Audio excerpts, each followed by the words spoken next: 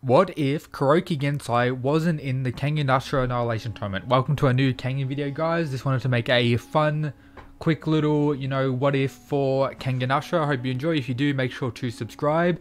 And take note, I'm recording the whole video live with like no cuts, hopefully. So if I make some mistakes, it is what it is. But yeah, so Kuroki Gensai, let's pretend he wasn't in the tournament. Let's say it was some random scrub that Rito like mid-diffed or low-diffed, it doesn't really matter. Rito just defeated whoever he faced in the first round if it wasn't Kuroki Gensai. So I'll quickly, move up the winners from the, first round on this side, because that won't really be adjusted for the whole tournament because, of course, you know why, he isn't on that side. Mutaba and Seki. So Sorpang moves up, Ray moves up. Rito, whoever he fights, moves up. So yeah, of course, Kiryu will move up. Then we have, Hatsumi-sen, Bando. Is that right? I think that's right.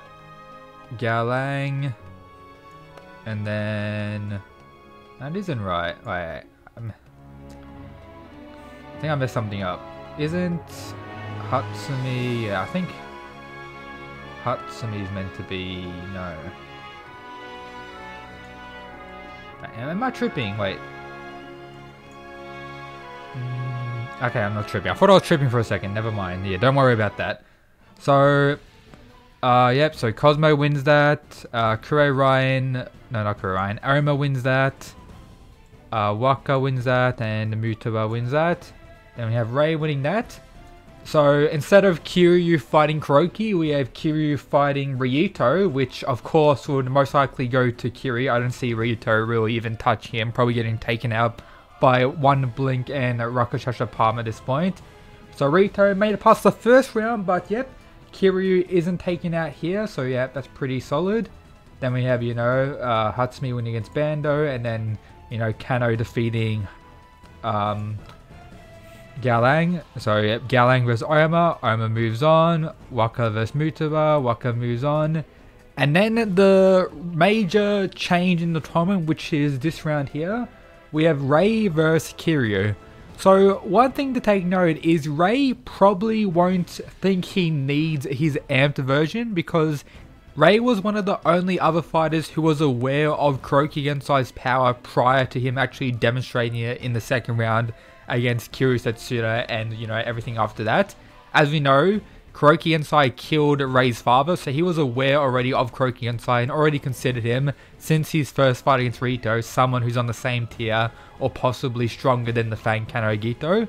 And that's a major reason why Ray pretty much asked Reno to use her power to amp his speed to the maximum with his super sim mode, as I like to call it. But I don't think he will actually sacrifice that to, fight Kiryu in this round. He will be, very serious, similar to how he was against Sorpang, but I don't think he will enter his, super amped mode. So we'll move these. So yeah, these two fight. Arima, defeats Waka. So for this fight, Ray in base to base probably has a disadvantage, and I think Kiryu, with his core style techniques, should be able to eventually overpower Ray. Also, considering that Kiryu has the Nico style technique Indestructible, he should be able to counter most of Ray's attacks, which is going to be, pretty deadly. And then with all his other hacks, whether it be Koei style and Nico style or combination attacks, he should be able to eventually wear down Ray and defeat him quite easily. And if it does result in Kiryu entering Fallen Demon, I think that's a big wrap at this point. And I really do scale pretty much Kiryu Setsuna, whether it be base or Fallen Demon, a little bit above base Ray. The only Ray that I really see winning in this matchup is Amp Ray. And there's no real reason for Amp Ray to even, exist at this point, unless he does see Kiryu as a major threat. But there wouldn't really be much of a reason that he would, because he defeated Nikata Ren in the first round. He didn't think too much of that. And then he would super low diff Rito in the second round. So Kiryu wouldn't have even showcased his, full abilities until this fight. And will most likely catch Ray off guard and defeat him like that. So with that, Kiryu will be moving on to the next round instead of, the Kuroki, which initially would have been. We have Kano, defeating Hatsumi-sen like normal. And then we have Kiryu versus Kano. So this will be very interesting. Kano has some knowledge of the Nicker style. We don't know exactly how much. All we do know is he knows the indestructible. Then we have Kiryu, who probably noticed that, you know, Kano is aware of some Nicker style stuff. As a whole, Kiryu will pressure Kano quite a bit because Kano won't have, you know, extreme knowledge of the Koa style like Kuroki Gensai have.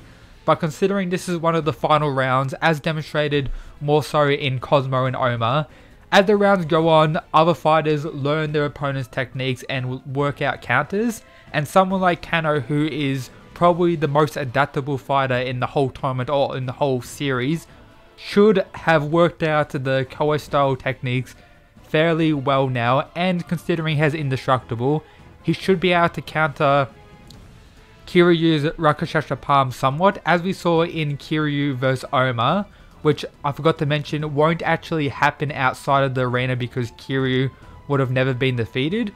We'll probably still have the raid in between from, you know, the Guardians and the older Jaime, but we'll just see Kiryu, you know, destroying some random Guardians, Oma destroying some random Guardians as well. We'll still have Oma getting all his memories back, but we just wanted to get the, you know, crazy fight outside of the arena that we initially got, because Kuroki Gensai defeating Kiryu was the main reason why Kiryu became more insane and had that fight with Oma outside of the tournament.